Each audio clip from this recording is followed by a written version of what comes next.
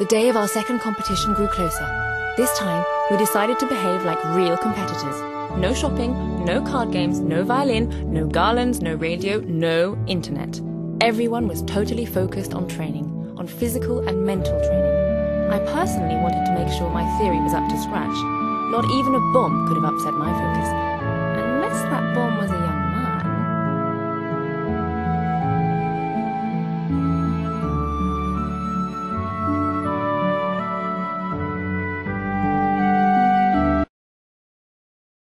Hey, listen to this, you'll never believe it. We listened to you a lot already, you're putting us off.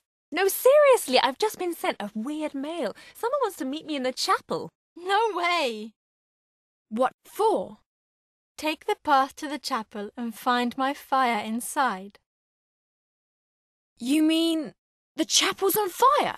Yep, and I know someone who's going to put it out. Know what? I think I'll go. It's probably one of those sultry Frenchmen from the Pinewood Academy who turned up this morning. A Frenchman set fire to the chapel? Whatever for? Right, girls, I'm going to see what this is all about. Let us know. You're mad. Don't go. What should we do, Aurelie? We must call for help. I think she'll get along just fine.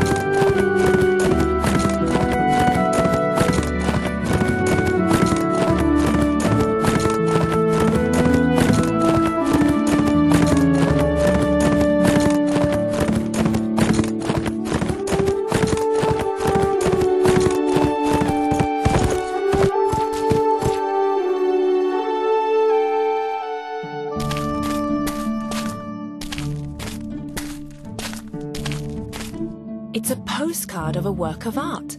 Oh, it's magnificent. There's a message on the back. The cliff at the end of the path conceals a message. Are your eyes eager enough to read it?